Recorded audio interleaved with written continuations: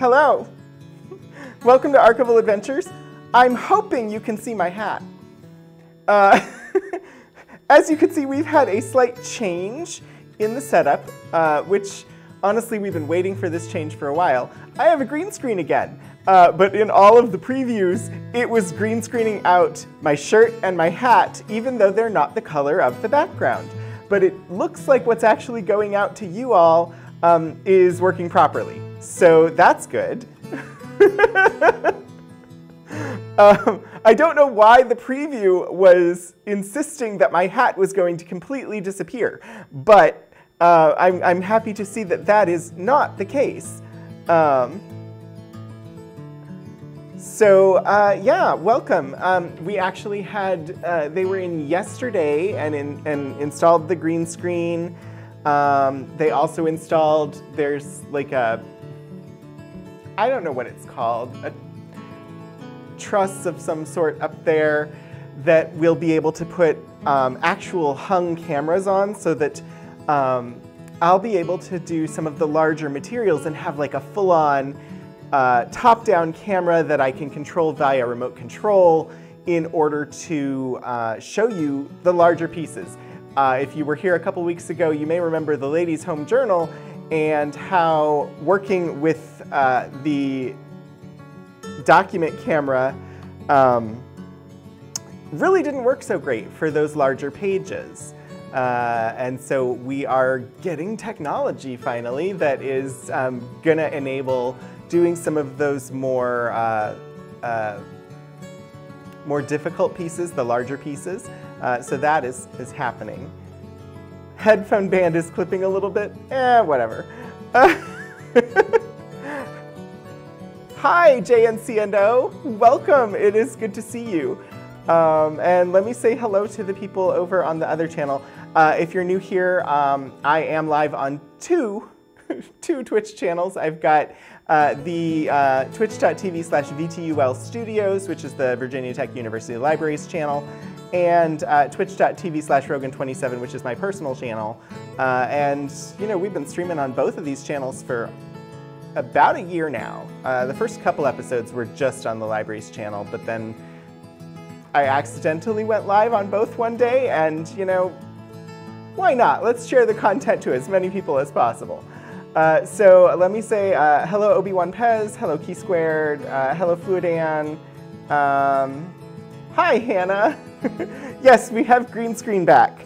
And so I will go over what we're going to cover on today's stream very shortly, but before I do, I'm going to start the same way that I always start, which is reading the land and labor acknowledgements from the university. They provide some commitments that the university makes towards the indigenous community specifically, and I think it's important to regularly revisit them. So once a week at the top of the show, we read them out. Virginia Tech acknowledges that we live and work on the Tutelo and Monacan people's homeland, and we recognize their continued relationships with their lands and waterways. We further acknowledge that legislation and practices like the Morrill Act of 1862 enabled the Commonwealth of Virginia to finance and found Virginia Tech through the forced removal of Native nations from their lands, both locally and in Western territories. We understand that honoring Native peoples without explicit material commitments falls short of our institutional responsibilities. Through sustained, transparent, and meaningful engagement with the Tutelo and Monacan peoples and other Native nations, we commit to changing the trajectory of Virginia Tech's history by increasing Indigenous student, staff, and faculty recruitment and retention, diversifying course offerings, and meeting the growing needs of all Virginia tribes and supporting their sovereignty. We must also recognize that enslaved Black people generated revenue and resources used to establish Virginia Tech and were prohibited from attending until 1953.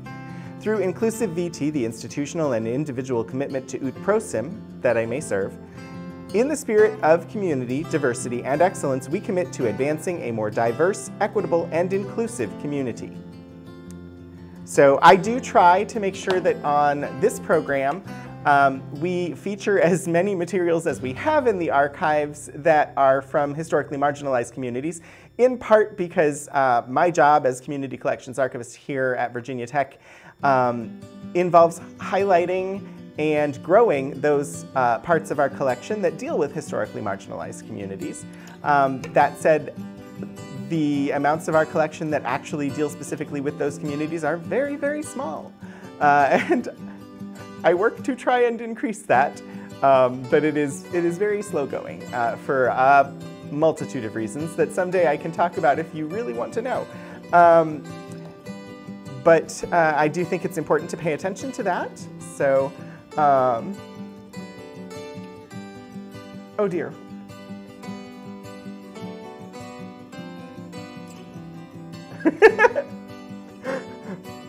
Oh dear. Yes, yes, Obi. If I had sand-colored screen behind me, I would be completely invisible because everything here is very sand-colored at the moment.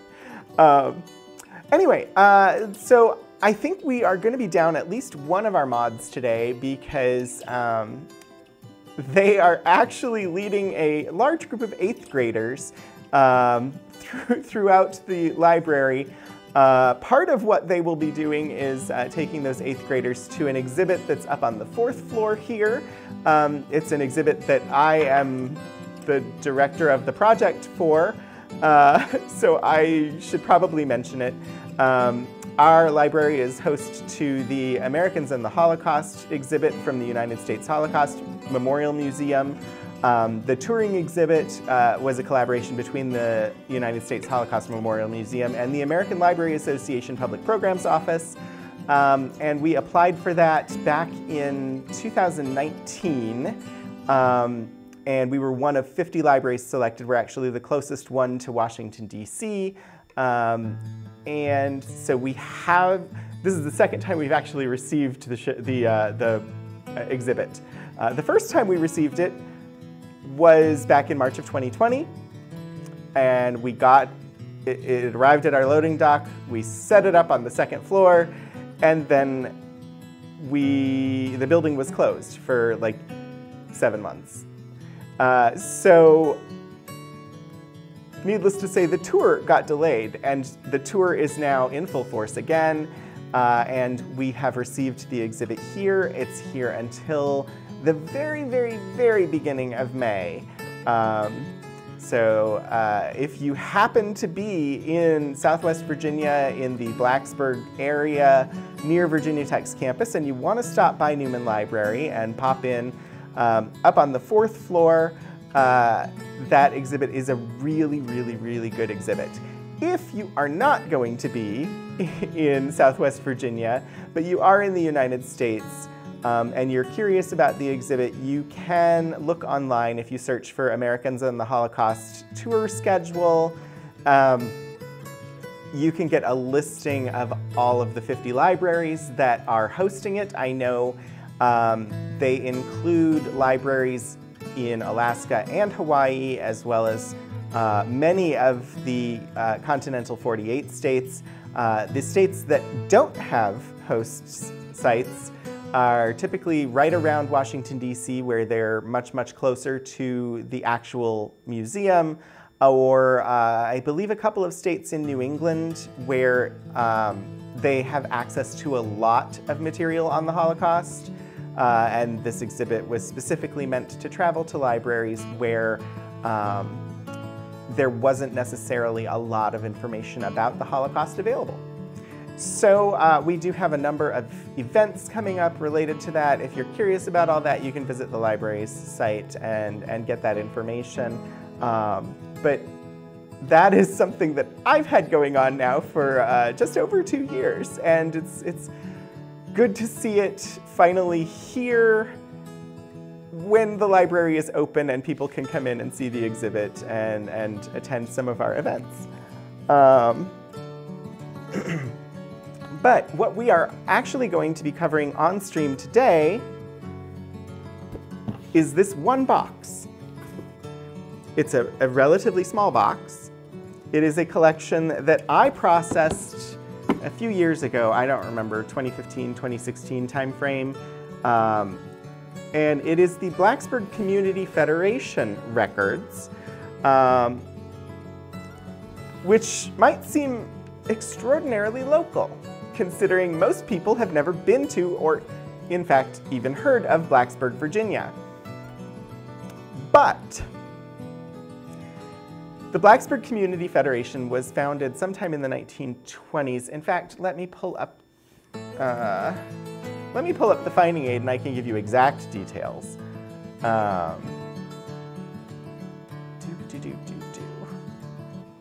Nope.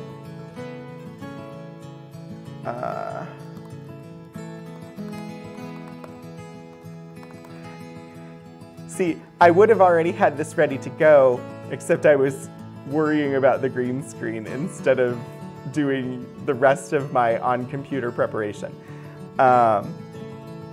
Let's all go to the lobby. Gonna just drop.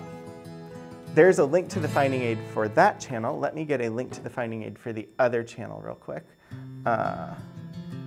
And then we'll talk about what we're gonna look at today and why it's interesting, which in this case I actually know, because, as I said, I processed this one.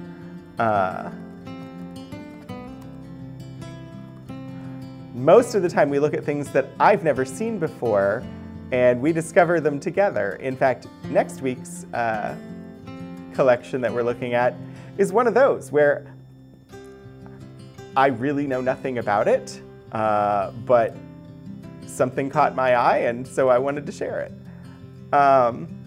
Right. You should all have access to the finding aid via that link. The finding aid is the description of what is in the collection and how it's organized. Blacksburg Community Federation, founded in 1926. The records that we have go through 1957. And let's see, oh, sorry. The records we have start in 1926. The Federation itself was founded in 1928. It was formed to unite various community organizations toward common goals related to public health, education, and community beautification. It was originally called the Blacksburg Federated Council, and preliminary formation activity began in 1926, and a joint meeting of committees was held in 1927.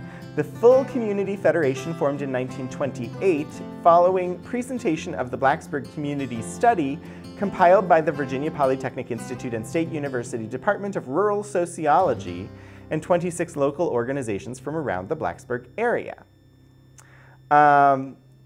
So this organization was founded just before the stock market crash at the end of the 1920s, just before the Great Depression, and operated through World War II. And it was one of many mutual aid organizations to operate throughout the 1930s. And in fact, if you're familiar at all with mutual aid organizations during that time period, or let's say if you are familiar at all with the board game known as Monopoly, you will have heard of a concept called a community chest. And this organization actually operated a community chest for a number of years, and we have some of their fundraising materials from their community chest campaigns, which is one thing that I think is really interesting about the collection, considering that I didn't really know much about community chest beyond Monopoly before I processed this collection and was looking at the materials. So since it was new to me and interesting to me when I first saw it, I thought it might be interesting to other people. Plus, basically everything in the archives is interesting for one reason or another, and we typically just pull it out, look at it, and see what we can find that's unique and interesting. That's sort of the modus operandi for the stream. So I think we're gonna get started. And as always, feel free to ask me questions as we go along. Provide your own commentary or look up information and let me know details about stuff that, you know, I may not know. Because this is a learning experience, not just for you, but for me. So let's go ahead and queue up folder number 1. Document focus. Switch. Hey, look. I love having the green screen back. Hopefully, but we're definitely gonna lose my hat on this screen for some reason. I don't know, it's fine. We will adjust as we go. Maybe I'll wear a different hat on Wednesdays now. Instead of the brown one, I will wear something that is a starker contrast from the green. Anywho, folder number 1 is membership information officers and committees. Probably not going to be the most interesting thing that we find in the collection, but who knows? Let's take a look at it and see.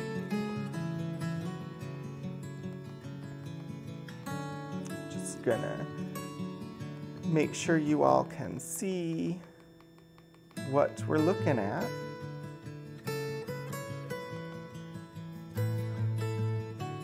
All right, first page in here, Blacksburg Community Federation Officers and Committees for 1938. I'm just gonna look real quick and see if there are earlier dates, because I like going chronologically. Looks like we've got 1951 stuff. Yeah, I don't see anything earlier than 1938 for this folder, so let's start here and see what we find. So they had a president, vice president, secretary, treasurer, and none of these names jump out as particularly interesting at the moment. Civic committee, public health committee, education committee, social service committee, and young people's committee. So those are some interesting committees. The public health committee would be particularly interesting in light of the last couple of years. Education committee, not really surprising. Looking at this, from my perspective, I'm seeing names that I know regionally, like they're common names regionally, like Albert and Handley. So they stick out to me for that reason, but otherwise, with the information I have at hand, and I don't have any specific particular research topics in mind, this one's not the most particularly interesting to me. I think this is just a second copy. But here we have descriptions of what these committees do, which that is going to be much more interesting, I think. The Blacksburg Community Federation. The Civic Committee is planning 1, improvement of a play area on Roanoke Street for older children and a play area between the agricultural building and the main school building for smaller children. 2, landscaping of the high school campus. These plans were made by Professor A.A. Farnham and have been accepted by the school board. A WPA grant is anticipated to supplement findings from the Federation. The high school that they're talking about,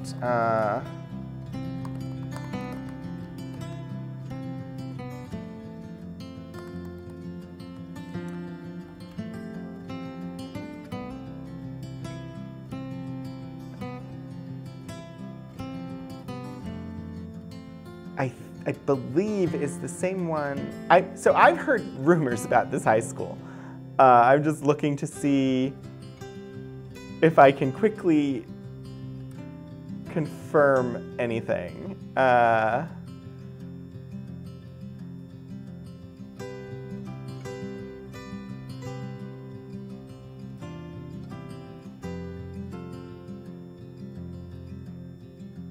So I know that in 2011, part of the high school collapsed. I've heard rumors as to why, but I don't know the exact reason. but sorry, just the fact that they were beautifying the high school. And honestly, like many, many years before the incident, but the high school brought it to mind for me. Anyway, the Public Health Committee has 4 objectives for the year. 1, a clinic will be held in the school for tonsils, eyes, ears, etc. Those needing glasses or operation will be advised of such, and arrangements made to help those who cannot afford medical attention. 2, oxygen will be available for emergency cases. 3, it is the intention of the committee to erect recreation facilities to induce our people into the open air and sunshine. And 4, we will cooperate with the state and county public health officials in gathering data and rendering direct aid when possible. So public health wants to get people out and exercising, and is going to make arrangements to make sure people get medical treatment even if they can't afford it. The Education Committee plans 4 projects for the year. 1, to aid in improving the lighting in some of the schoolrooms. 2, to cooperate in securing library books in high school and elementary school. 3, to cooperate with the Women's Club in securing books so placed as to be available at all times. And 4, to give assistance in sponsoring a community day. It's lovely to see a community organization pulled together in order to help the school library get books. Considering that today so many organizations are getting together to try and force school libraries to remove books. And indeed, a major library vendor at the moment is working on building technology that would notify parents as soon as a school child checks out a book from their school library, and would allow parents to specify certain topics that their children are not allowed to check books out regarding. The example given was that any book tagged with LGBTQ, the student would be prohibited from checking out. I have thoughts. Basically, hello library vendor, whose name I'm not saying on stream at the moment. That goes against like all of the principles of librarianship around privacy and information access, and therefore you're not going to get support from librarians, and in fact the discourse I've been seeing is very negative on it. So I hope that that library vendor listens to feedback from librarians and makes an adjustment. But here, the Education Committee was all for getting more books. I like this. The Social Service Committee will give aid to the Children's Home and relief to emergency cases until a study has been made of these cases and they have been properly classified and turned over to the proper agency. And the Young People's Committee will aid both organized and unorganized boys and girls of the community by promoting desirable youth activities and organizations. An inventory of present activities and needs will be used as a basis for development.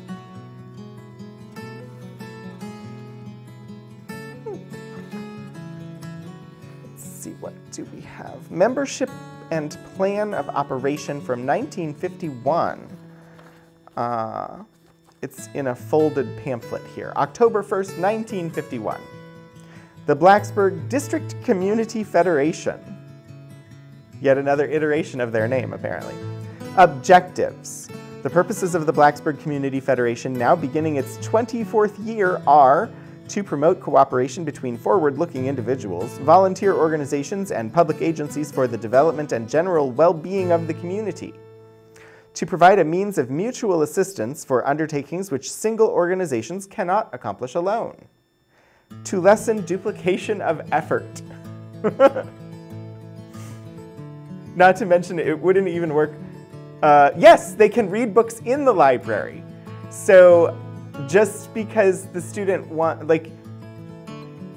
and in JNCNO, in many cases, if a student is interested in a book on LGBTQ, they're not going to want to check it out anyway. They're going to surreptitiously look at it while it's on the shelf because they don't want anyone to know they're interested in the topic because of so much social stigma around it. So yeah, absolutely. Technological means to spy on children or to give parents the means to spy on children at their school library are not good. Public libraries have material available. School libraries have material available.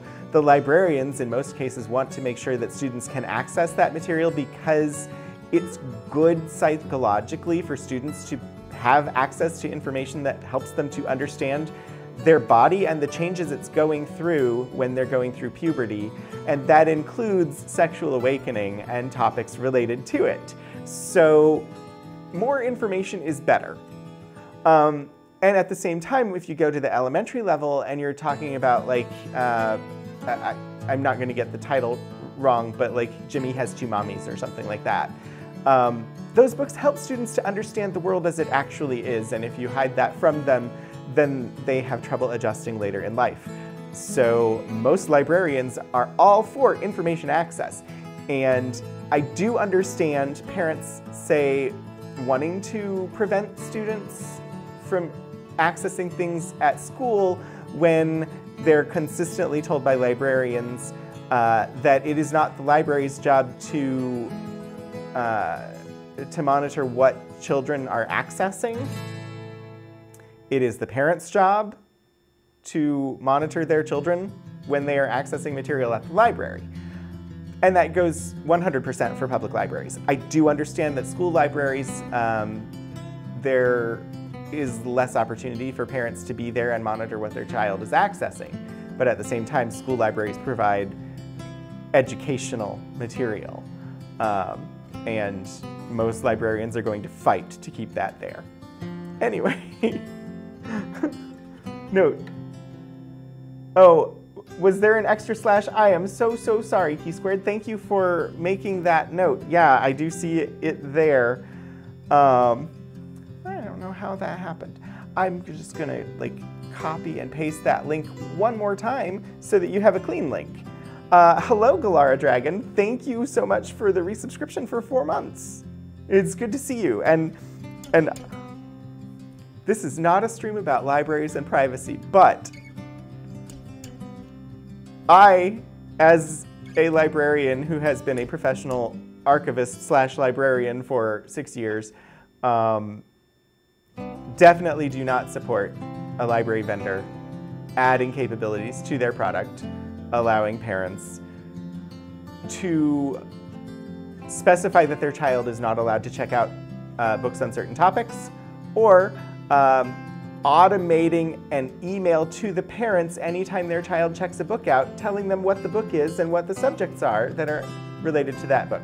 No, I'm not in favor of this, especially as a openly gay man who discovered the concept of gay in part through looking at books at my library when I was 13.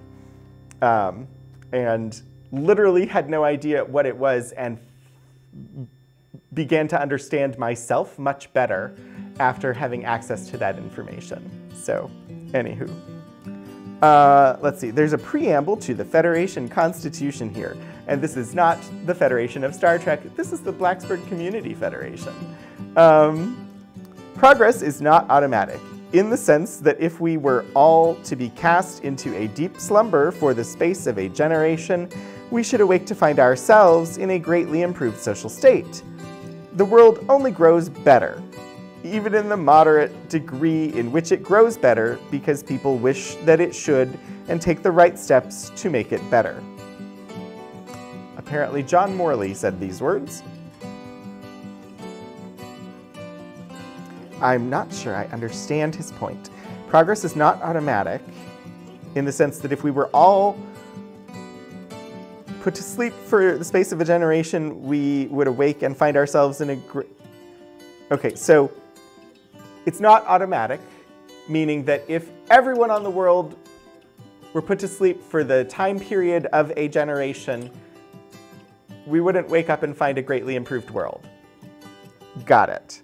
The world only grows better, even in the moderate degree in which it grows better, because people wish that it should and take the right steps to make it better.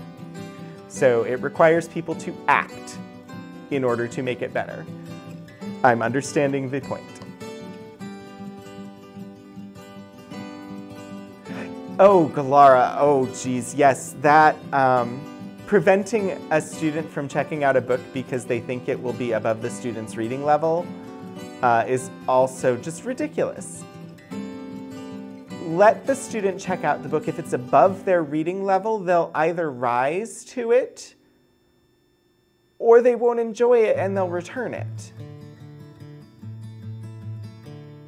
But it's not up to the library to decide that something is too high a level for somebody. That's how you make gifted students bored and disengaged. If you've got a gifted student who has an understanding high above their level, let them have access to the material at the level that they're at. Anywho, you were really upset. Your brother and you have always read 2 to 6 years ahead. Yeah. And I typically read behind my level. I was so bored when I was reading when I was really little. But about the time I hit 13, I suddenly was reading on my level, and then by the time I had finished high school, I was ahead of my level. Ahead of my level, whatever level is. But it took me finding material I engaged with in order to make me read to my potential. When I was in elementary school, I wasn't engaging with the material, and so I was really slow at reading.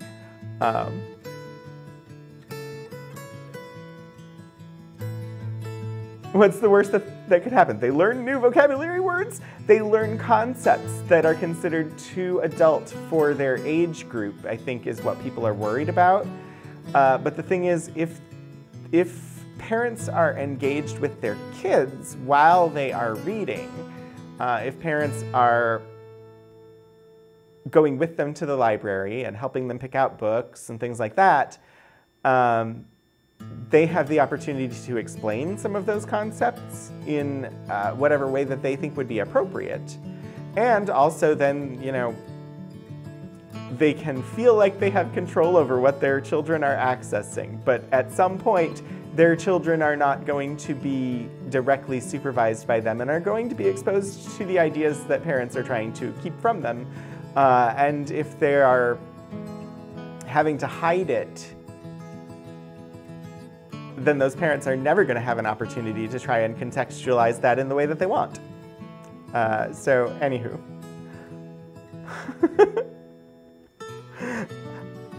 Let's see. Supporting organizations. Hi, Crafty Becky. Organizations supporting or which have, in various ways, aided the program of the Federation include American Association of University Women, American Legion Auxiliary, Arboretum Garden Club, Baptist Church Groups, Blacksburg Road Home Demonstration Club. Got it. Blacksburg Road Home Demonstration Club, which is would have been a group that went around to people's houses to demonstrate products to them, such as, like, if you think of depictions of like vacuum cleaner salesmen in like the 50s, that would have been the type of thing that that club would have done. Blacksburg District Schools, Blacksburg Women's Club, Blacksburg PTA, Chamber of Commerce, Christ Episcopal Church, Christian Church, Daughters of American Revolution, which is a big thing in Virginia, let me tell you. Grade School Mothers, Ingalls Chapter. I don't know what Ingalls Chapter is, but possibly related to Laura Ingalls Wilder because there are definite connections with that family here. In fact, I think we have at least one collection relating directly to the Ingalls family. Junior Women's Club, Kiwanis, Lions, Long Shop Home Demonstration Club, Lutheran Memorial Sunday School, Ministerial Association, Music Club, Presbyterian Church Groups, Price's Fork Grange, Price's Fork Home Demonstration Club, Price's Fork Methodist Ladies Aid, Price's Fork PTA. Price's Fork is a regional geographic feature in the area that honestly means nothing to anybody today. Today it's just the name of a road, but it is a geographic feature in the area. Rotary, Southside Garden Club, Town Council, United Daughters of the Confederacy, which is also a big thing in Southern Virginia, let me tell you. The Waneta Tribe, that's a new one on me. I'm not familiar with them. I'm gonna have to look them up. Wisner Memorial, ME Church Groups, and Women's Christian Temperance Union. Oh dear, the Women's Christian Temperance Union.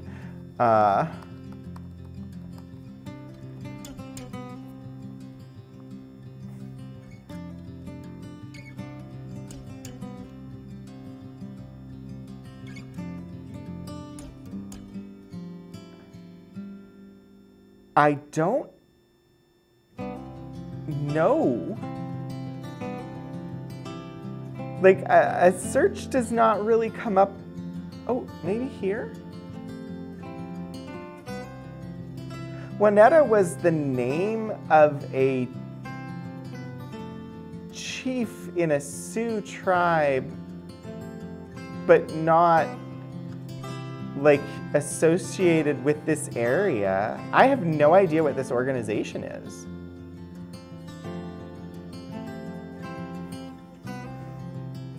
Because the closest I can get is Waneta was a chief of the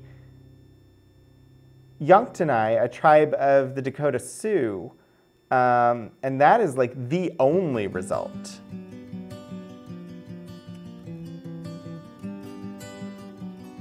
Huh. That would be an interesting history question if people wanted to.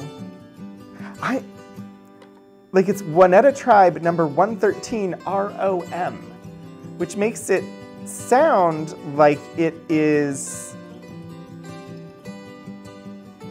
a subgroup of a larger organization. Unfortunately, I do not know what that is. I don't know what ROM is. Let's see.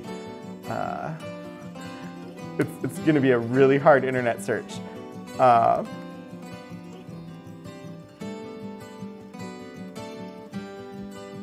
Yes, this is what I want.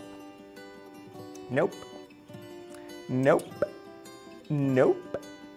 Yeah, I don't have enough information. Let's see.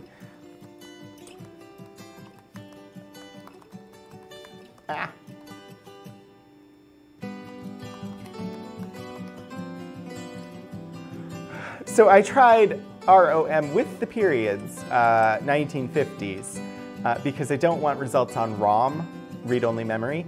But that didn't really get me anything. It just got me 1950s rom-coms. So I tried adding social organization because it's got to be a social organization like the Lions or Kiwanis. But nothing's coming up, and I just don't. I don't know what it is. Yeah, it's probably not read-only memory. Hi, Orangitis. Same thing is true for finding math history documents. A lot of documents either were destroyed in Alexandria or throughout history, or just have been lost concerning many contributing. Yes, yes, that's true, Obi-Wan. And I do see we have a raid. There's a raid from 16-bit Eric. Welcome in, Whimsies. I'm gonna switch to my face again real quick to say hello. Hi, welcome, welcome Whimsies to my archives stream, my Wednesday archives stream. If you are new here, if you haven't been here before for the archives stream, I'm Rogan27, who the channel that you're on. I'm also Anthony Wright Day Hernandez, the Community Collections Archivist at Virginia Tech. And I stream both to Virginia Tech's Twitch channel, or sorry, the Virginia Tech University Library's Twitch channel, and to my channel every Wednesday to share materials from our special collections and university archives. And what we're looking at today are materials from the Blacksburg Community Federation, which was a mutual aid organization from the 1920s through the 1950s. So prime time for mutual aid organizations during the Great Depression. We're going to look at some community chest documents and things like that. And so that's what we have planned for today, and I'd love it if you stuck around. Feel free to comment on anything, ask questions about archiving, ask questions about, you know, anything you want. If it's inappropriate for this show, then I will not answer it. You know, that's how it goes. But yeah, welcome everybody. It is great to have you here. We were just looking at a document. Oh, let me say hello to the people that joined. Geek Outs, hi, Bree. Welcome, Bree. And of course, welcome, Eric. Thank you so much for the raid.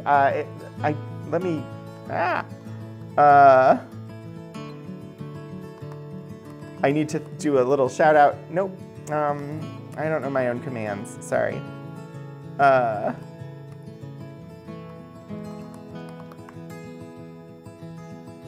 There. If you do not already follow 16-Bit Eric, definitely give a follow.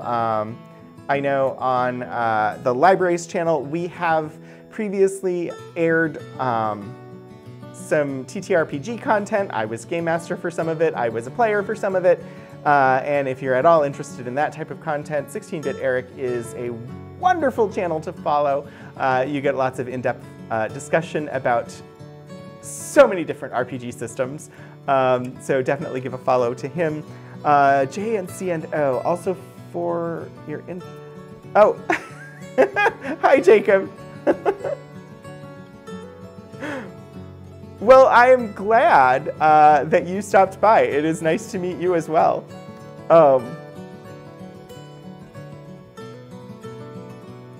I saw a comment about what we were looking at. So we were just looking at a document here of supporting organizations. This is an item from 1951. And on the list near the bottom is this Waneta tribe, number 113 ROM. And we were just speculating about what that is because it's not like an indigenous tribe that I'm familiar with in the area. And it looks to me like it's probably a chapter of a larger organization like the Lions Club or the Kiwanis Club, although not specifically those, but that type of organization. And so we were just speculating on what that is.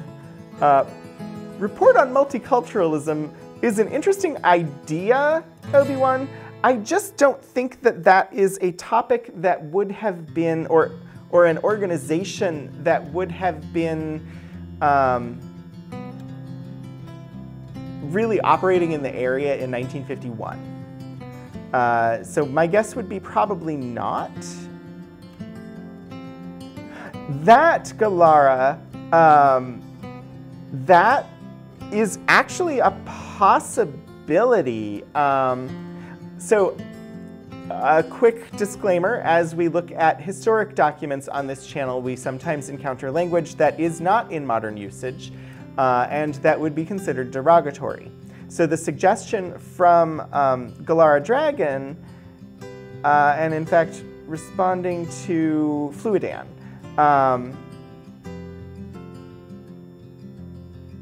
Fluidan found a reference to a Waneta tribe number 75, Order of Red Man, nonprofit from Ohio.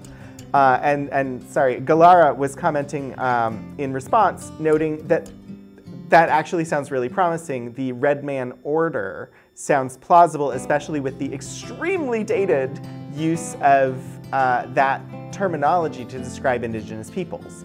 So thank you for your wonderful search skills, Fluidan. That very much seems like it is probably what this is. This is probably the Waneta tribe number 113 of the Red Man Order.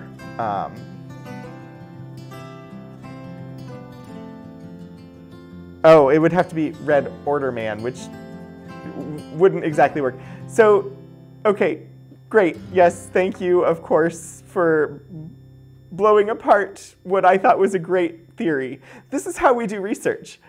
We find something promising, examine it, and falsify it. And That's how, honestly, all research is done.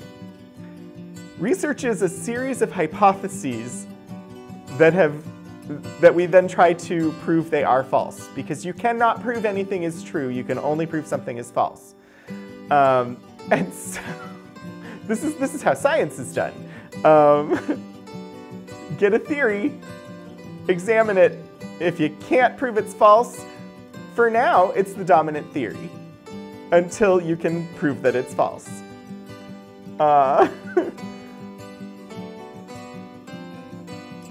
Yeah, multiculturalism was not in the 1951, sadly.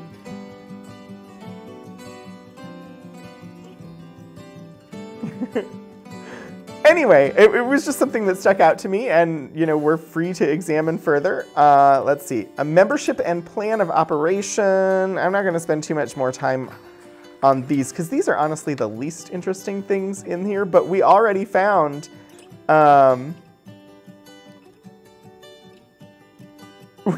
something to completely get enveloped in and try to investigate, which is why I find looking at this stuff so fascinating, because literally no matter what it is we look at, we find something interesting. That said, there are collections that we have that I will not share on stream. One of the first collections that I processed when I got here was it was a recruitment mailer from the American Nazi Party. And while it is incredibly fascinating and was incredibly difficult to process, it took me days because of I had to look at all of it and be able to describe it as impartially as possible. I mean, I didn't have to not be critical but I had to be able to describe it in an informational way, which required looking at it, which was very difficult. That is a collection I will never share on stream. For oh so many reasons. But we have it for researchers who are interested in doing that research because it's relevant to people who study fascism, white supremacy, and other topics. And therefore, having firsthand material like that available is very valuable from a research perspective, and we are a research institution. But yeah, it was really hard processing that one. List of organizations made you wonder, have I ever done a program on the Grange movement? I have not. And I don't know much about it, so it's not something I've looked to see if we have anything about. I will make a note.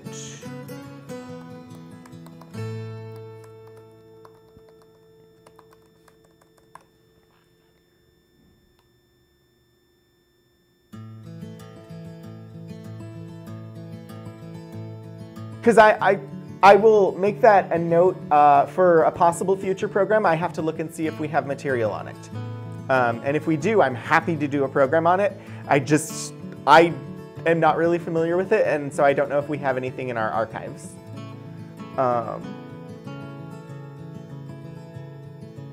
Obi-Wan, you are correct.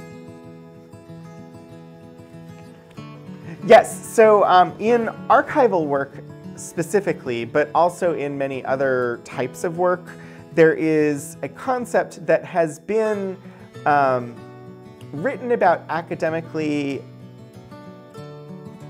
since, I don't know exactly when it started being written about academically. I do know that here at Virginia Tech, we had an archivist who wrote extensively on the topic after 2007, which is when the shooting happened here. The topic that I'm speaking of is called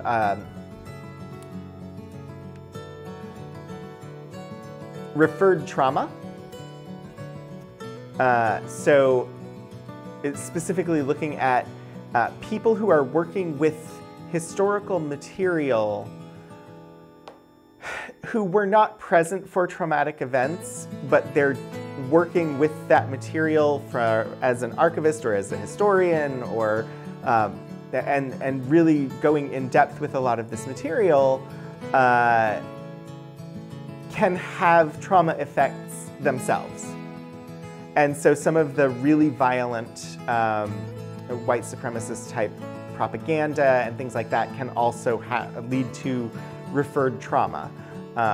Here we have a very, very large collection of condolence items from 2007. And working with those brings up all of the stuff around the shooting that happened in 2007. And especially for people who were here in 2007, there's a lot of referred trauma from that, or a lot of revisited trauma from working with those materials. And we may, I thought I was going to share some of that material last year, and I didn't. And I'm not sure I'm going to this year. I'm not sure I ever will share anything from the April 16th collection on the stream, just because it is really difficult, even though none of it directly depicts the events of the day or anything like that. I really need to take time and really plan that episode if I'm ever going to do it. I do think it's interesting material and worth looking at. It's just a really delicate topic. And I know that we have some alumni that join and watch the stream occasionally, and for them especially, not knowing what year they graduated or their feelings on the events in 2007, it would be a really difficult thing to just put out into the world. So yeah. You had a Grange Hall back in New Hampshire. It was secondary church when the other one was being serviced. Yeah, so I'm gonna have to look into the Grange movement because it's just completely unfamiliar to me. And honestly, the way that I research things, and this is just the way that I engage with them, I either need a nonfiction book that's written like a fiction book, or I find a novel about, or that incorporates a topic. And from that, I get a little primer on a topic, because usually if you've got a good novelist, they've done research on a topic, and if it's a major element of their book, I can at least get introduced to it that way, and then if I am interested enough in it, then I do actual research. But I learn so many things from novels. Anyway, let's look at the collection. Blacksburg Community Study from the Virginia Polytechnic Institute, Department of Rural Sociology and Local Organizations Cooperating, which is not the name of the department. It's the VPI, Department of Rural Sociology and Local Organizations Cooperating. This is a preliminary progress report from February 1st, 1928. 1928 was the year that the Blacksburg Community Federation was founded. Aims and possible value of study, local and statewide. Local, to furnish a scientific basis for well-rounded community development and progress. To stimulate well-planned, coordinated effort for the most satisfying community life. And statewide, to serve as a case study in statewide investigations of A, factors and forces influencing community life and progress, B, services of several types of organizations to their communities, and C, village and country relationships, and to further the movement for planned community development and group cooperation through the observations and contacts of prospective county and home agents, teachers, etc., while VPI students. Let's see. I don't so much want to know what they planned to do. I want to know what they found. That's my thing that I am most interested in from this community study. But we do have an interesting map. We might look at that. The Grange movement was something your parents were involved in when you were a kid. Big part of life in a lot of rural areas of the US. So there's a good chance we might have had one here and may have material. Because while I wouldn't necessarily classify Blacksburg and surrounding area as rural today, although some people would still classify them as rural, today I would say the feel in this area is more suburban. For a lot of its existence, this area was very much a rural area. And when you get outside of the Blacksburg, Christiansburg, Radford, like extended settlement area, if you get just a mile or two out, it is very rural still. It's just when you're in Blacksburg, Christiansburg, or Radford, it feels very much like a modern suburban area in the US, which is different. A lot of rural areas, but you don't think you've really given it any thought since you were 10 years old, and definitely not since moving into Grange Hall. Listing there made you think of it. Yeah, Key Squared. No, I think it's an interesting topic. It's just not something that I'm familiar with, and I don't know if we have material. But I'm always looking for new things for programs, so I'm definitely going to look and see if we have material so that we can look at it together if we do.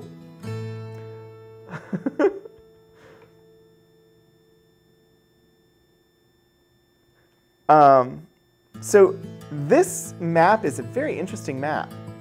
Social anatomy of the Blacksburg Community High School and Trade Area.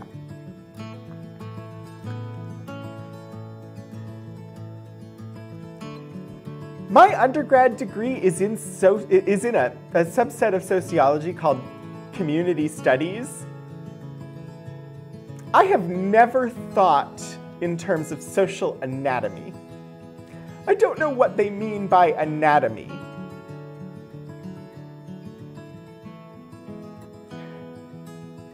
What they're identifying on this map are neighborhoods. I don't know why they refer to that as social anatomy, but okay. You think Blacksburg has too many coffee shops now to really count as rural? We have less coffee shops now than we did 2 years ago, but the history of ag extension and so forth goes, yes. And we do still have, the barns that are, I mean, you can drive across Blacksburg in 15 minutes, unless there's a football game. But normal traffic, when it's not like between 4:30 and 5:30 in the evening, or like 7:30 and 8:30 in the morning, and it's not a game day, you can drive from farmland across town to farmland in about 15 minutes. So I think it's technically still rural, but it doesn't feel rural when you're in parts of town. Physical structure of the body of the community? That's a good guess, Obi-Wan. Well, we're going to look at them, Key Squared. So communities are organisms-ish. That it is true, and I'm interested in the neighborhood. So if you look at a modern map, you can also get definition of the different neighborhoods, and each neighborhood tends to have its own history, especially when you look at metropolitan areas. When I was doing my community studies degree, I was in Minneapolis, and I did an entire in-depth study on the history of the Seward neighborhood there. And so studying individual neighborhoods can get really interesting because you get different immigrant groups, or in Blacksburg there was an area where the black population lived, which unsurprisingly was razed to the ground and given over to businesses, which was not uncommon in the United States. Anyway, let's look. We have the Grisso neighborhood, which is number 1, which is out here basically on Brush Mountain. McDonald's Mill, North Fork, Dry Run, Mount Tabor, Luster's Gate, which tells me a little bit about where this is. This is all really rural still today, this area here. You can actually exit out sort of the eastern side of Blacksburg possibly northeastern side of Blacksburg, and take a bunch of windy mountain roads out under the train tracks and around and get to Interstate 81 in about 20-25 minutes going that way. But it's still really rural today. Ellet. So yeah, all of this is very rural still today, all of those neighborhoods. Merrimack Mines I'm not really familiar with. 9 is Glade. 10 is Dowdytown. I'm very curious about that name. 11, we've got Price's Fork, which Price's Fork today is considered part of Christiansburg. So Blacksburg is here. This would have been part of Christiansburg. Today it is. And honestly, the Price's Fork area, or rather, it might be a little bit further on from Price's Fork. Wait, no, Price's Fork is not. There are two names that are very similar, and I think I'm getting them confused. I think Price's Fork is Blacksburg, not Christiansburg. 12 is Tom's Creek, 13 is Sunnyside, 14 is Norris Run, 15 is Long's Shop, 16 is Centennial, 17 is McCoy.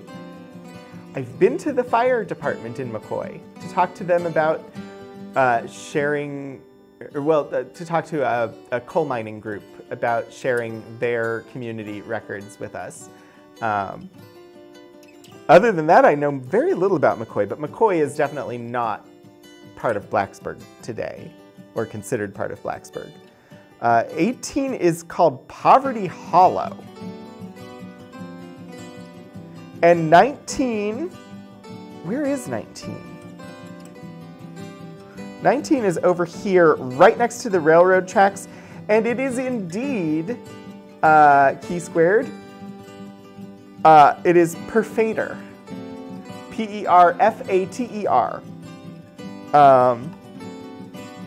And so all of these are basically like their own towns today.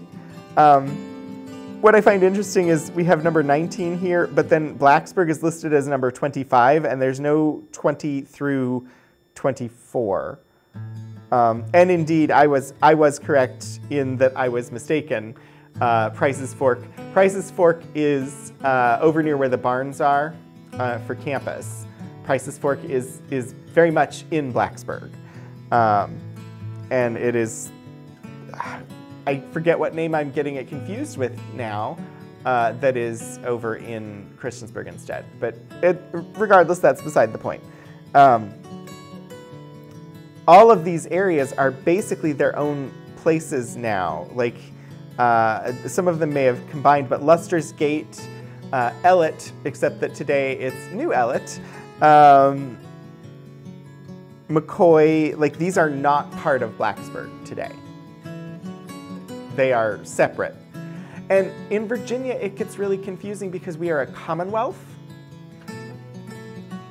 And so we don't really have like incorporated towns that have defined borders.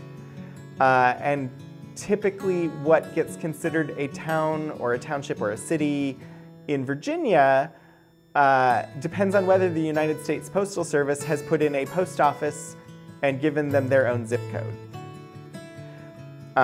There are a couple, like a dozen or so, actual incorporated cities in Virginia.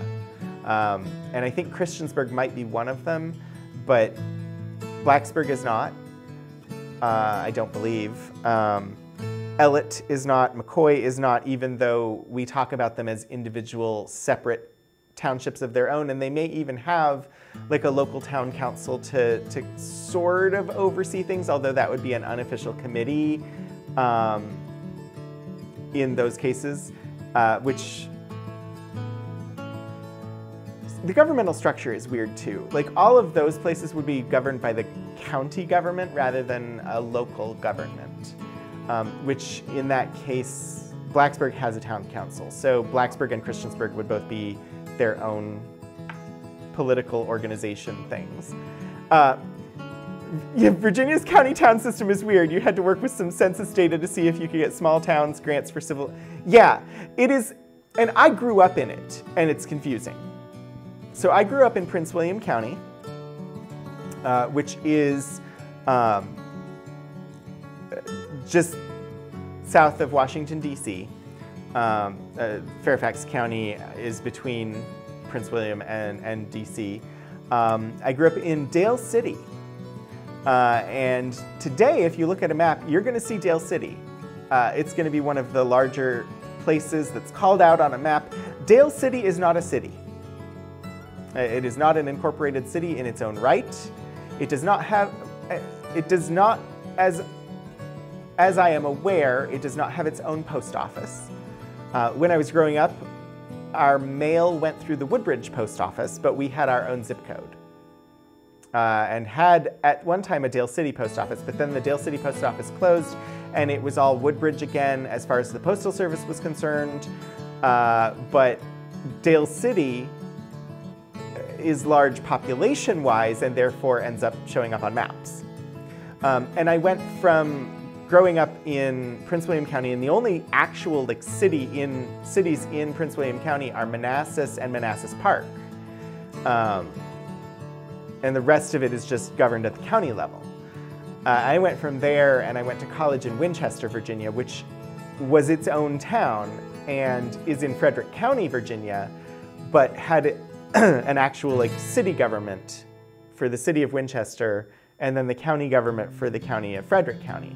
And so the Commonwealth system and cities and towns and what is and is not a town in Virginia is rather fungible and confusing. But basically everything is county level government unless it's an incorporated city, and there are only about 13 of those. So, or at least, unless they've added more, I don't think they have. When I was in high school, there were only about 13 incorporated cities in Virginia. Anywho, we're glancing at things. I thought that was an interesting map. Very confused about social anatomy. I do want to look at the community chest stuff, though. And I see our time bleeding away. We've had some interesting conversations today, and I've been very distractible, and I don't mind being distracted by questions from chat. I enjoy the questions from chat, but I do want to share the community chest stuff because I think it is absolutely fascinating. So I'm going to skip a few folders, and we're going to look at fundraising materials for this organization.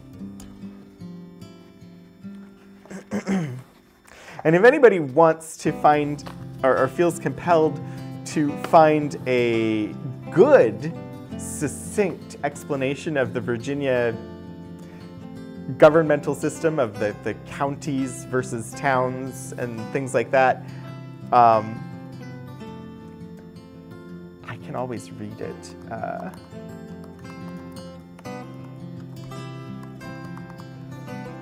Actually, aha!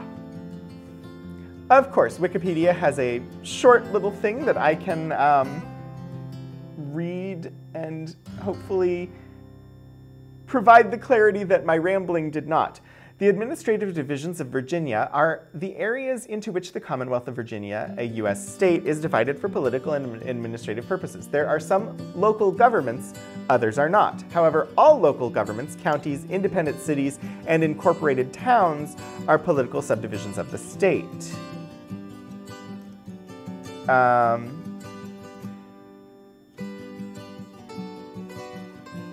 Virginia has 95 counties covering all of the territory not within the independent cities. Under Virginia law, counties may be chartered, although most are not. The populations vary widely. Since Virginia has no civil townships, and since incorporated towns cover such a small area of the state, the county is the de facto local government for much of the state. From rural areas to densely populated, unincorporated communities, such as Tyson's Corner is the example they give. In fact, Arlington County, while geographically small and entirely urbanized, is completely unincorporated, making the county board the sole governing body in the entire county. There are 38 independent cities in Virginia.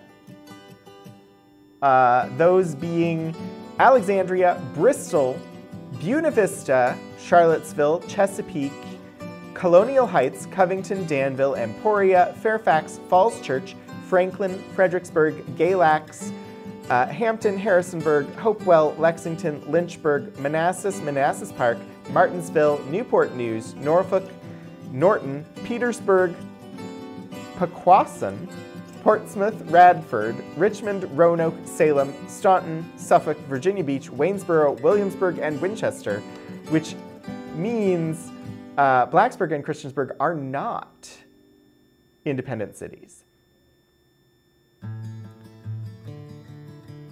Virginia's independent cities were classified by the Virginia General Assembly in 1871 as cities of the first class and cities of the second class.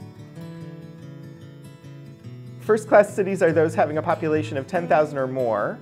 Second-class cities are those that had a population of 10,000 or of fewer than 10,000. Towns, unlike Virginia's cities and like municipalities in other states, incorporated towns are municipalities that are within counties. Local government is thus divided between the town and the county. A town can be formed from any area with a defined boundary having a population of 1,000 or more. The method for forming towns is the same as for cities, petitioning the state legislature to grant a charter. As of 2014, there were 191 incorporated towns in Virginia. So Blacksburg and Christiansburg would be incorporated towns, whereas there are only 38 cities in Virginia, and everything else is governed at the county level. Thank you, Wikipedia, for helping me to remember my Virginia government classes from high school that were more than 20 years ago, and that I have not really had to think about, except when I grumble about having to pay taxes to the town of Christiansburg every year on my car, because I can't pay them online. Anywho, I don't know why today is an anywho day, but it is. Anywho will do. Any Doctor Who will do. Right. We're gonna look at these fundraising things. Let's see what years we got. Looks like we have 1934 as the first one here. Dear Citizen, November 14th, 1934, from the Blacksburg Community Federation Community Chest. Community Chest. This is literally that thing that gave you potential benefits in Monopoly. Monopoly. The game that was designed to hate people, the game that was literally designed to make people hate capitalism, that is celebrated as a model of, that is celebrated for making people like capitalism? I don't know. It was literally designed to make people hate capitalism. I don't know why it's the most popular board game. Dear Citizen, the Blacksburg Community Federation is again asking for your support. On Friday, November 16th, we are seeking to raise a community chest to carry on your work, to meet what needs we can in necessary and worthwhile undertakings, to relieve distress and advance valuable causes in Blacksburg. The year 1934 has failed to realize the worst fears of the pessimists, but it has failed to fulfill the high hopes of the optimists with reference to our economic conditions. So this would have been in the middle of the Great Depression. People generally seem a little more hopeful than a year ago, but despite our generous share of PWA building, there are still hard times ahead. The Federal Emergency Relief Administration is still at work to help out, as it has had to do on a nationwide scale, because private relief had broken down in so many states. This is, however, an emergency undertaking, and the administration, as President Roosevelt has said, still maintains that care for the needy is primarily a community responsibility. It insists that localities do their full share, and there is even now a threat that funds will be withdrawn from Virginia if the state does not contribute its quota. We in Blacksburg must not fail in discharging our neighborly obligation to help those about us who need our help. There are many to whom the government relief funds cannot go. Such cases we hope to help directly, not duplicating, but supplementing the FERA where necessary. FERA being the Federal Emergency Relief Administration. Then there are many good causes which we can advance by cooperating as in no other way. In health matters, in assisting the schools, in supporting character-building agencies, there is no effective substitute for the community chest. Roanoke abandoned its community chest this year, and there are possibly 12 independent drives underway now to raise funds. All are failing far short of their goals, and the separate agencies are reported to feel that they would have been far better off to have continued in the chest and taken whatever their share might have been. We are convinced that we are much better off to continue our community chest. The budget for the coming year totals the same as that which we presented a year ago, $1,600. This total is allocated to the following causes. For the Social Service Committee, $500. The work of this committee is still vitally necessary, as came out in a conference with the FERA administrator for Montgomery County. We were able last April to assist in preserving life and health at Merrimack mines when the mines were closed, and the Civil Works Administration had ceased work, and the Federal Emergency Relief Administration was not yet set up. Such emergencies are unpredictable, and our community was most fortunate in having the means at hand to give aid.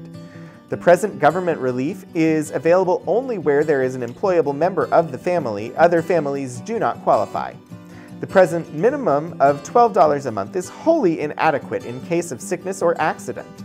No self-respecting community should be without provision to help where help is desperately needed. There are other activities, notably the arrangement of special remembrances at Christmas in the form of baskets for needy families. For the Education Committee, $225. We have a new high school building in process of erection. There will inevitably be some needs which we will want to assist in meeting when the building is completed.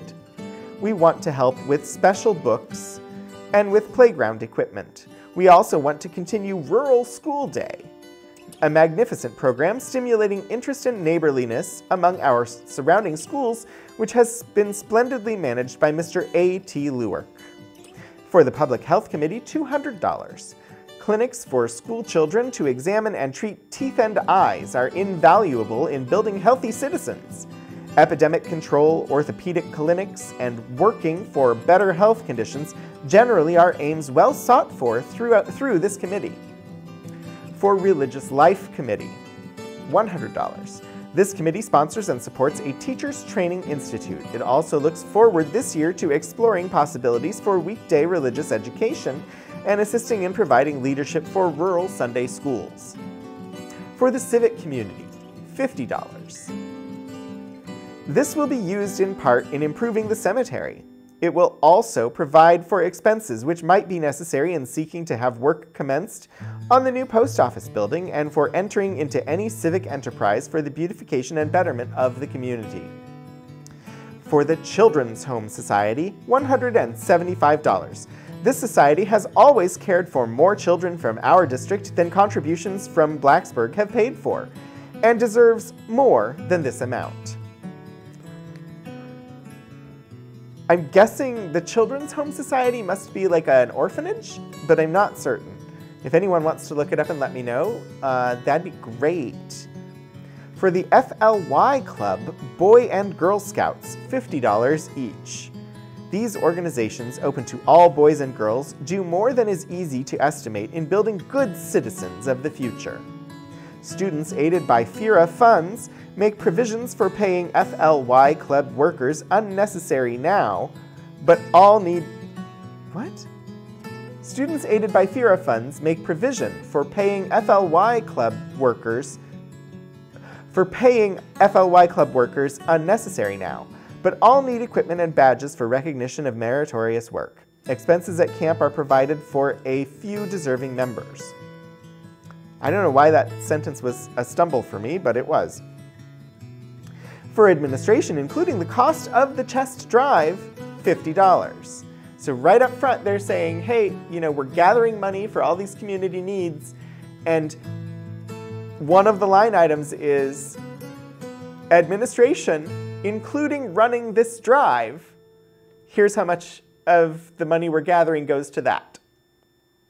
For emergencies and possible shrinkage in pledges, $150. So that would be, they're looking to raise $150, and part of that $150 would go to cover shrinkage in pledges, which is people who pledged money but didn't actually give the money.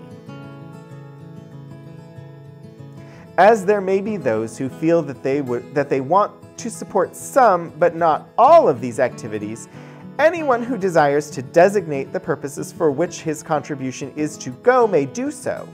Otherwise, all gifts will be divided in the proportions indicated above in the budget adopted by the Federation at its October meeting.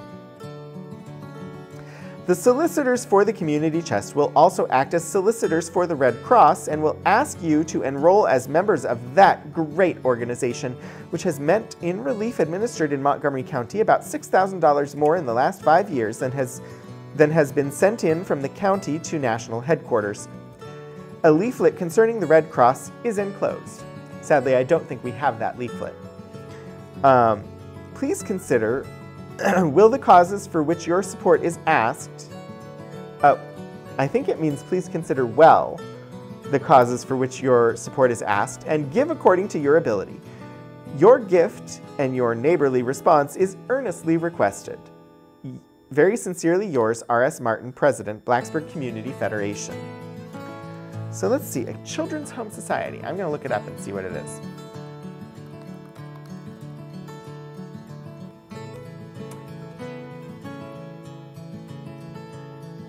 They still exist. Who are you? What are you? About mission and history. The Children's Home Society of Virginia is a full-service, private, nonprofit, non-sectarian, licensed child placing agency and one of Virginia's oldest adoption agencies. Since our charter by the Virginia General Assembly in 1900, CHS has been guided by the fundamental belief that every child deserves a home. So yeah, essentially like an orphanage, to care for the children and help them find homes. Although I don't know that they operate as an orphanage today. It says they're an adoption agency today, but back in 1934, they probably would have been operating as an orphanage.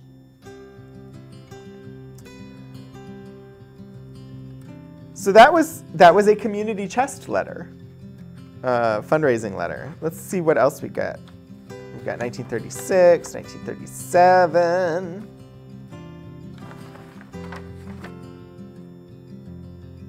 1942, this one's an interesting time period to look at. We can go back and look at some of these older ones if we want to, but 1942. To the solicitors of the Blacksburg Community Chest Fund. Herewith are directories of Blacksburg service agencies. Please give a copy to each person you solicit, whether or not he contributes. Also herewith are copies of the Federation budget and activities. You may give each person a copy of this budget if he desires. It shows what his money will be used for. You may be asked if a contribution can be earmarked for use of a certain committee. The Federation ruled that it could be done. A person may wish to wait until after he receives his pay on November 1st before he contributes. This may be done, or he may give a post-dated check. Oh.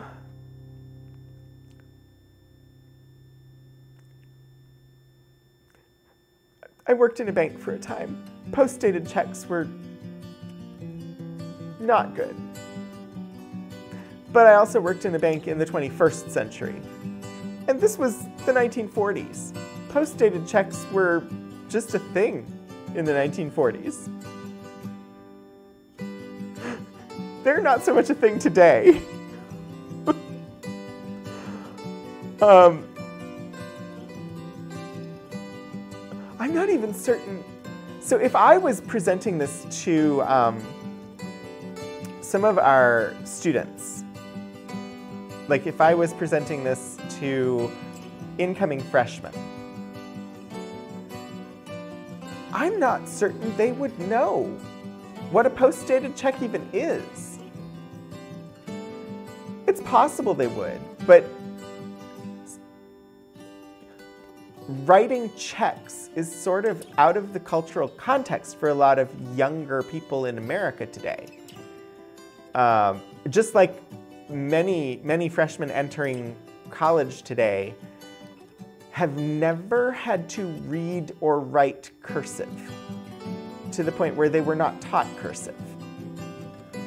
And so occasionally we will have to teach a student employee cursive so that they can work with some of the historic documents that we have. Yeah, Crafty Becky. Like I'm not certain that 100% of the freshmen entering college today would know what a check is. Your bank account came with 5 checks when you got it in 2011, and you've used exactly that many checks. I do know that the number of checks given with a new bank account has gone down. They used to give a full book of starter checks and ask you to place an order for permanent checks at the time you opened the account. And when I worked as a bank teller, that was standard practice. If somebody was opening an account, they got a book of starter checks, you helped them to place an order for permanent checks, and they got a debit card. By the time I had moved here for my job as an archivist, you got the debit card, and that was it. You didn't get starter checks, and you did not get encouraged to buy a checkbook. They gave you materials so that you could order checks if you wanted to, but checks were not a standard part of the bank account opening process. You just got the debit card. Yeah, like a thin checkbook. That's like the starter checkbook, but thinner as years went on. Yeah, I mean, there are still a lot of people that do use checks regularly and order decorative checks, and I think you will find, this is pure speculation on my part, but I would not be surprised to find that people in lower economic brackets use checks more.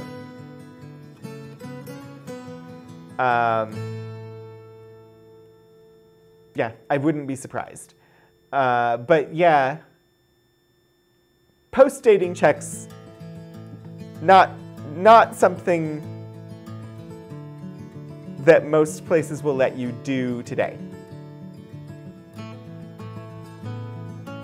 The idea of a check card, and you were shocked, yeah. The only check you've ever written was for your security deposit. You had to order a whole checkbook for that. Yeah, there are very few things today that I need checks for, and the few times that I have needed a check over the last, well, I was going to say over the last 2 years, but the last 2 years are not applicable. Over the last 4 years, in that case, the few times that I've needed checks, I just went to the bank and got a cashier's check because the bank account that I have, there's no fee for the cashier's checks. So rather than ordering an entire checkbook, I just went and got a cashier's check.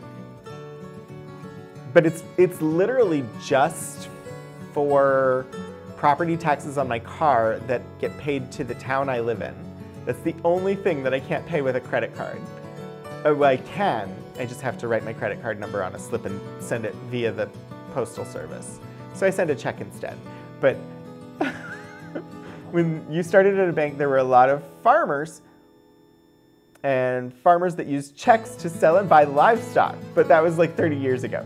Yeah, they fell out of fashion because debit cards or check cards became a much more popular and easy means. Like when check cards first came out, and this is an interesting discussion prompted by looking at this document from 1942. When check cards first came out, I was not yet 18. I was working in a toy store. I had my own bank account. I couldn't get a check card. I couldn't get a debit card because it had the Visa logo on it.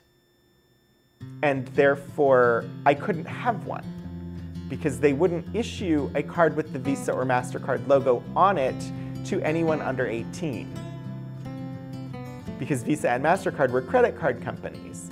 So even though it was linked to your checking account, they would not issue you a card until you were 18 when they first started those services. Post office used to be the bank. Used to be the place to be for you because you needed money orders. Yeah. I didn't fully read your comment before I made my comment. The post office in many rural communities was the only bank. The post office used to operate as a bank. You could get money orders. You could wire money and things like that. The Western Union, as a corporation, sort of took over some of the services that the post office used to provide with regard to wiring funds and transfers of that sort. But yeah, a lot of, we're talking like pretty far back, like Old West time frame, where the post office would actually operate as a bank. And there's been talk of adding banking services to the United States Postal Service again over the last like decade or so. There's been discussions of maybe the Postal Service should operate and let people open bank accounts and things like that. And there's been pushback against it, mostly from banking lobbies. But there's a lot of sociological evidence that it would be beneficial to poorer communities to be able to do their banking at the post office. And there's a lot of politics and a lot of interests that go in and out of that discussion. But it is a service that post offices used to offer in the gold rush times and the United States Old West period. And oh, you can still get postal money orders. Yeah, it's been a while since I needed a postal money order, but yeah, you're right, it was not worth it. You used to beg your parents to write checks for you so you could buy stuff through the mail. Oh, yeah, of course you had to give your allowance back. That's how parenting worked back then. Knowing Better did a video on banking. And the post office offering banking services was brought up as a let's think about starting that again. Yeah. And so a cashier's check from the post office doesn't seem, yeah, it was a money order. But yeah, money orders and cashier's checks are similar. Basically, they're guaranteed funds, and once they're endorsed, they're the same as cash. Once they're endorsed by the name, like the name that's written on the front as to who the recipient is, which is why they have a printed recipient, because if they just give you a blank money order or a blank cashier's check, it is cash. It is the same as cash. And I think money orders don't have to have the name on them. Cashier's checks do.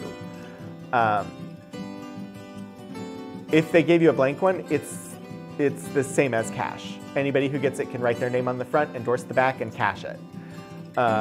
If it's got a pre-printed name on the front, once it's endorsed by the person whose name is on the front, it's the same as cash. Anyway, that was a digression. But yes, post-dated check. A person may want to contribute but can't do so until a future date. Have him to sign one of the cards and state the amount and time he wishes to contribute. It will be counted as cash. Herewith is a list of the solicitors. In some cases, it may be wise to contact the person working on the next street in order not to duplicate solicitation in border homes. The drive for funds is from Tuesday, October 27 through Friday, November 6. Please make an effort to see everyone on your list in that time. So this was likely the origin of no soliciting signs. Well, part of the origin of no soliciting signs. Like, they had a list of solicitors who were going to go knock people up, as the British would say, going to go knock on people's doors, because knocking someone up has a different meaning in the United States. Gonna go knock on people's doors and ask them to contribute to the community trust fund. Oh yeah, store cards, those were a thing. I think those are still a thing. But now today, most store cards are Visa or MasterCard. But yeah, back in like the 70s, 80s, possibly, probably earlier, store credit accounts weren't necessarily tied to any of the major credit card companies. If a person does not contribute, please list it as such. We're going to keep a record. If you don't give to the community chest, we will know. If for some reason you cannot contact everyone on your list, please indicate it after their name. Please turn in your list and solicited contributions to Mr. Mason Heavener at the Blacksburg Hardware. He is treasurer of the Community Federation. May I take this opportunity to thank you personally for assisting in this worthy cause. I trust you will find the work interesting and pleasurable. Oh, wow. And we have the list of solicitors. So,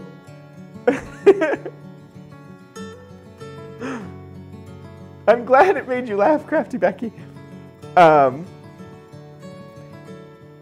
We have the list of solicitors, which is less interesting for who the solicitors were, because they're just names of people from the community. And in most cases, we just have initials and last names, so we don't necessarily know specifically who they are, and most people aren't going to care. But these are the places that they were going to do solicitation for the Community Chest Fund. And the first section is college buildings. So this was, they were going to Virginia Tech's campus to solicit for donations to the Community Chest Fund. We had the infirmary, the first academic building, the second academic building. These were literal building names before they started actually putting people's names on buildings. And even today, like, buildings are like new residence hall for decades until they get a high enough donation to warrant putting somebody's name on a building. And that's the same at every university, basically. Plumbing, mechanical lab, and powerhouse, McBride. Teaching and administration, old agricultural hall, dairy husbandry, vocational education, home economics, agricultural engineering, natural sciences, new agricultural hall, student activities building, which is Squires Hall today. And sat in the same place where Squires Hall is today, if anybody's familiar with Virginia Tech's campus, but was a different building. Commerce Hall, military, utilities, mineral industrial, mineral industry, I think is the building name, I'm not sure. Aeronautics and Patton Hall, Davidson Hall, Extension, AAA, Old Ag Hall, War Memorial Hall, the Library, and Dining Hall. At the public schools, they had a solicitor for the grammar school and the high school. I assumed they were going in not to solicit from students, but to solicit from the faculty and staff. Oh dear. Let's see. No cards for us, just a database with owed amount. Business owners and sometimes private people had credit. Gotcha. And Obi-Wan Pez, knocking people up will be a pleasurable business? Oh dear. Obi-Wan.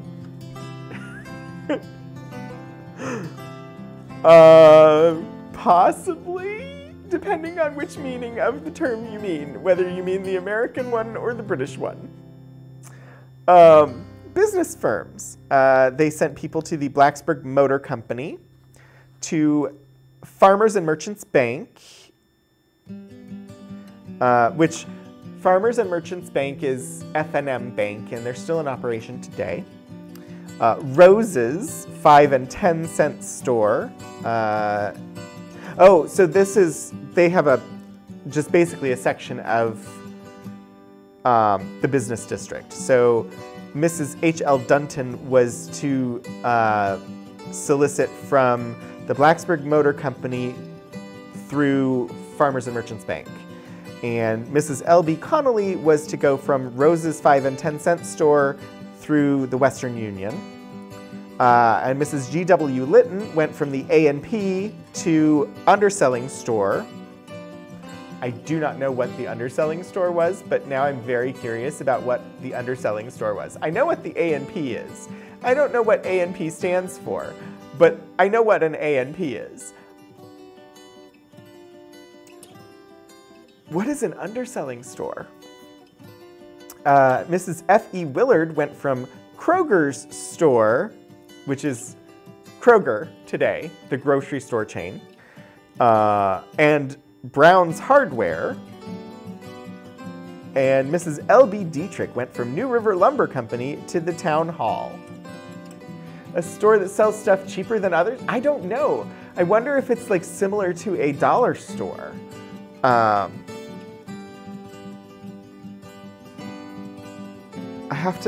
I'm just gonna see if any result comes up. I think I'm gonna put quotation marks on that.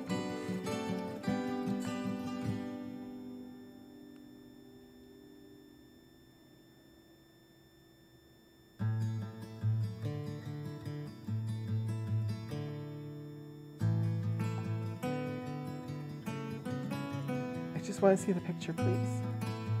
No, I just want to see the picture. I found an eBay listing for an item from 1948 for a place called the Underselling Store. It has a photo. Dry goods, shoes, clothing, and ready to wear.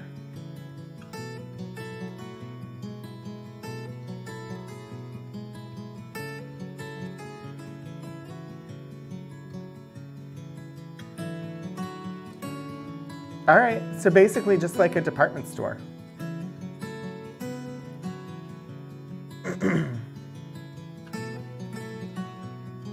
Grand Atlantic and Pacific Tea Company. That's what the A&P stood for. I knew it was a grocer's. I didn't know what A&P stood for. That's really interesting. Oh! Didn't realize Kroger was that old or had been in this area so long. They were founded in 1883. Yeah, Kroger is very old, but they're also a huge, huge company that has been around forever. And yeah, they're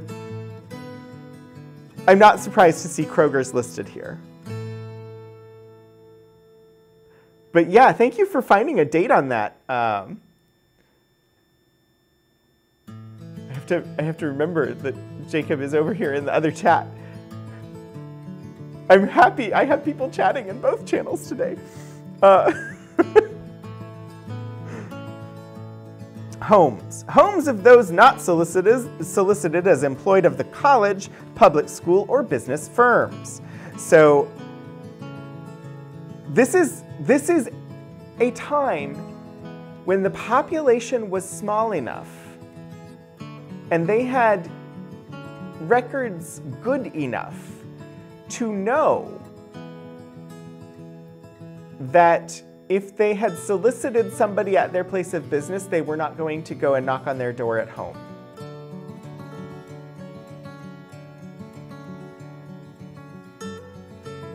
There are ways to do that, but it's a massive undertaking because basically the people who've done the solicitation at the businesses, they will have spoken to people, and the people who offered to give donations, they would have recorded what their home address was. So then they have a list of donations associated with home addresses, and then they have to generate the list of homes to be visited, but they also have to generate a list of these are all of the homes that have already contributed, so don't knock on their doors.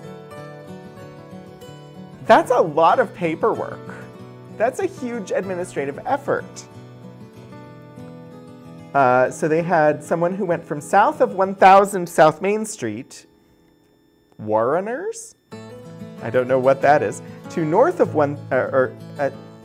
then they had somebody who did north of 1000 South Main Street to Second Stoplight, north of the Second Stoplight on Main Street to the north end of town.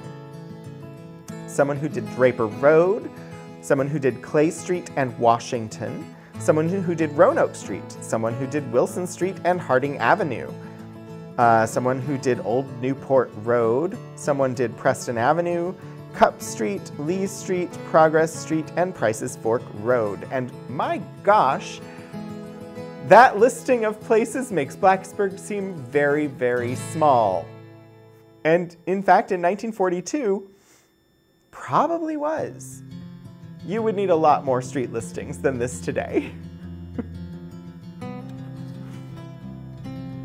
I find all of this really fascinating. Like, I first came across this stuff before I really knew much about Blacksburg geographically or historically or any of that. And I still found it really fascinating because it's all about this community chest idea, this mutual aid organization. This was a community organization who came together to help out the rest of the community. Now, I will say, this was the 1920s, 30s, and 40s. So when they're talking about helping the rest of the community, they are 100% talking about helping the other white people in town. None of this was for the black population. And I do not have records as to whether they ran their own community chest. We do have materials from,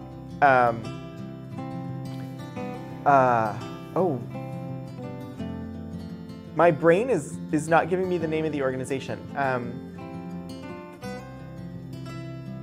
Oh dear.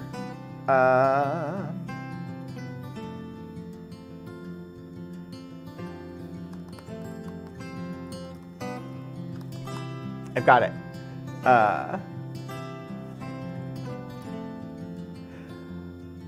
There was a lodge here for the International Order of Oddfellows, as well as I think it's Daughters of Ruth, which was the women's organization associated with the Oddfellows. So there were community organizations here for the black community, and it's possible that they would have run similar fundraising efforts, similar mutual aid stuff. Unfortunately, we don't really have records from the 1930s from Oddfellows Hall, so I don't know if they were running their own community chests or not. But when this is talking about supporting the community, it is 100% talking about the white community. So I find it really fascinating, and they did great work, but it was specifically for the white community.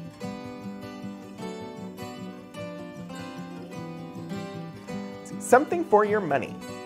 Recreation year-round for school children. Oh, Galara, I mean, yikes, yes, but also completely unsurprising. This was the first half of the 20th century. Nothing was multiracial. This was before the civil rights movement in the 60s. Nothing was integrated. So community support organizations to help people get through the Great Depression would not have been integrated. Let's see. So this is telling you what you'll get during the fundraising drive. Recreation year-round for school children. Medical and dental corrections provided 125 school children. There are just two. These are just two of the dividends paid on your last year's investment in the Blacksburg Community Federation. Was it worth it?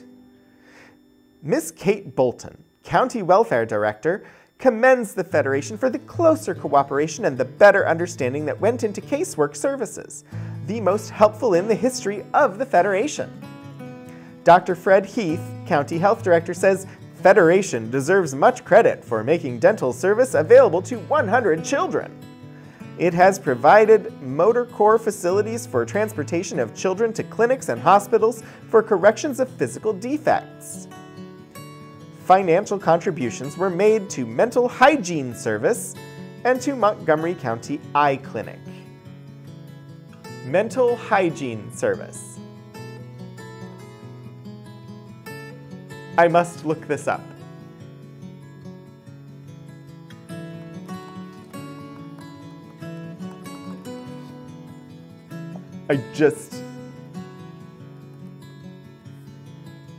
Why does Google suggest mental hygiene legal service?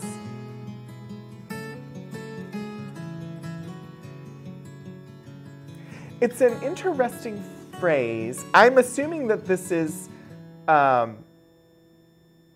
essentially mental health, but I would be curious to know specifically what fell under the umbrella of mental hygiene service in the early 1940s. Are they talking about what would have been termed hysteria, which is women who are too uppity? Are they talking about war trauma, like that type of thing? Because this is, this one would have been after 1945. So this would have been post-World War II era. So are they talking about post-war trauma victims and the mental stuff there? I'm curious as to what was covered under mental hygiene service. I didn't find anything with a quick search, and that would be something where I would need to do some more extensive searching to see if I could discover that. If I was wanting to do some research on this and wanted to go in depth on the types of services they provided, I would need to figure out exactly what that phrase meant in 1946-ish. A total of $4,000 for these and other essential activities in the Blacksburg Magisterial District for next year will be sought in Community Chest Drive, October 11 through 22. I have never in my life heard anything in the US referred to as a magisterial district until today. That is just not a phrase that is in common usage in the United States. But that would be like everything within Blacksburg's jurisdiction would be the Blacksburg Magisterial District. We don't really have magistrates here in the United States, so seeing a magisterial district as a phrase is just weird. I've pushed it up too far now. Okay, let's bump it back down just a tad here. Yeah, come on, let's go. No, seriously, I want to bring it down. There we go. Here's where your money will go. Health. $1,100 for medical and dental services for children in Blacksburg District whose parents are unable to give attention to the needed corrections. So already, if you remember, 1934, they were looking to raise $1,600 total. And here, just for the first item, $1,100. I'm really concerned with the language here about how they keep referring to things as the needed corrections, which implies to me that they were looking to correct physical disabilities, which I'm concerned about what that meant in 1942. I don't know. That language just leads me in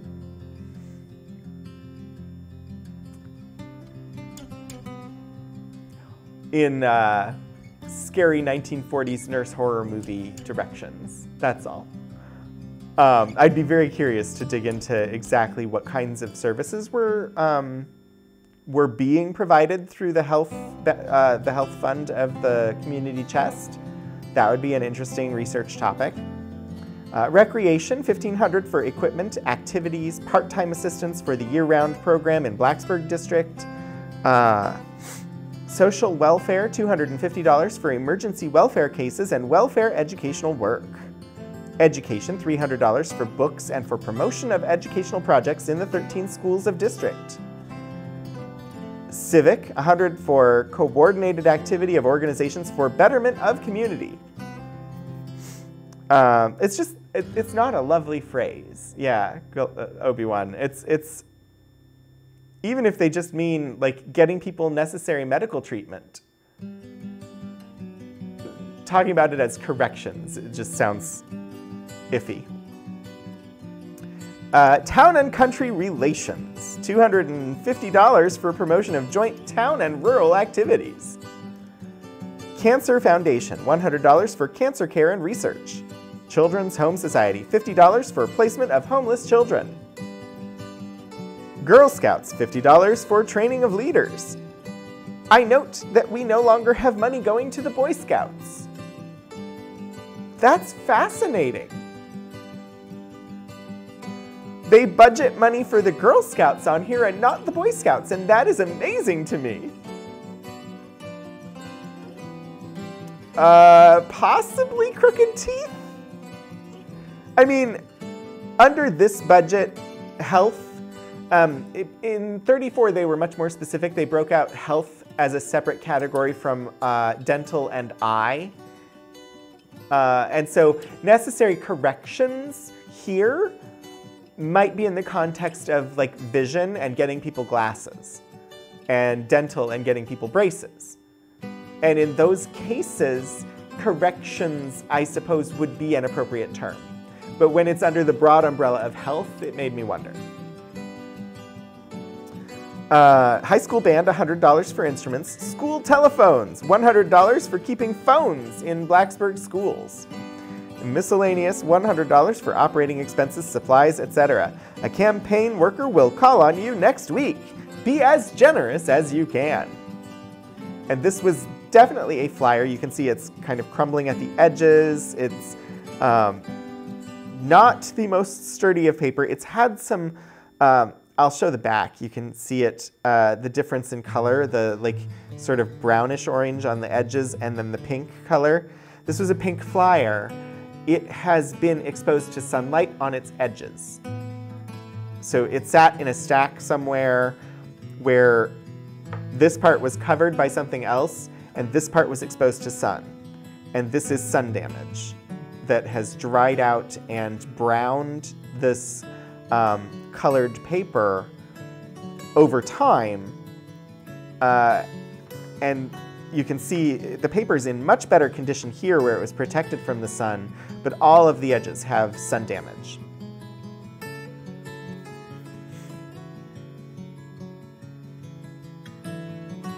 Leg braces for, yeah, that type of thing too. And yeah, polio interventions would have definitely been the right time frame for that. So a number of the things, like this one doesn't have as much of the discoloration, but it also has the same sun damage on the edges. But I just looked at the clock. And you know what? We've reached the end of our time for today. So I hope that you had an interesting time. I hope that you had fun exploring with me some documents from the Blacksburg Community Federation. This collection is only 9 folders, and they're not particularly thick folders, but we really found items of interest and had interesting conversations really in just 3 out of the 9 folders. So there's plenty more that could be found in a collection like this. If you're at all interested in exploring things in your local history, you probably have an archives near you that collects local history materials. We are one of a few archives in this area that collect local history stuff. And if you're at all interested in just exploring more history stuff and you are comfortable going out into the world, I encourage you to visit a local archives and take a look at things there. But if you're not ready to do that and you want to explore archives with me again next week, you should come on by. We'll be looking at this box next week. It looks much the same. This is the Joshua Gilman Hawks papers. I know very little. I know we have this because it is associated with the American Civil War.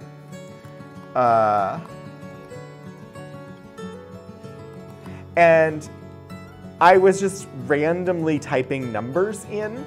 I literally just, at random, in the search box typed Ms1987-003 because that's how our collection numbers are formulated, and I wanted to bring up one at random. So I typed in a number. This is the one that came up. And what struck me about it was a note in here at the end of the biographical note for Joshua Gilman Hawks. It says, was expected after his recovery to accept an officer's commission in United States Colored Troops Regiment. Which, if you're aware of the Civil War era and the United States Army of the time, there was what was called the Colored Troops Unit, or Regiment, that was primarily people of color. Primarily black people, but also Asian people, and anybody who would have been considered of color at the time would have been in that unit. Now, their officers likely would have been white, but that caught my eye. I've never looked at it before.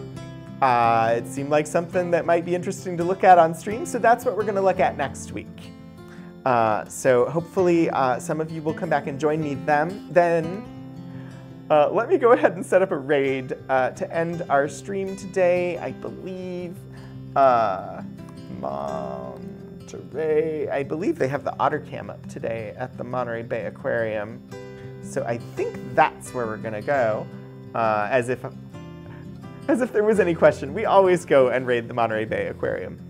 They have a nice chill stream. It's good background if you just need some sound in the background, but also just wholesome content. And if it is indeed the otter cam today, the otter cam is super cute. So I want to thank everybody for joining me today. I really enjoy this part of my job. And I enjoy having you all come and join me for a couple of hours on Wednesday to look at another collection from our collections and see what we have in the archives. And honestly, if I continue doing this for the rest of my life, we will never finish. We will never run out of things to look at. I firmly believe 2 hours once a week, we will never run out. I'm also vamping for time because I can't, my little switcher logged me out right when I was getting ready to switch to stream ending. Anyway, thank you all for coming. It was great having you here today. I hope I see you again next week for the next Archival Adventures at 2:30 p.m. Eastern on twitch.tv/VTUL Studios or twitch.tv/Rogan27. And yeah, I look forward to seeing you again soon. Until then, bye.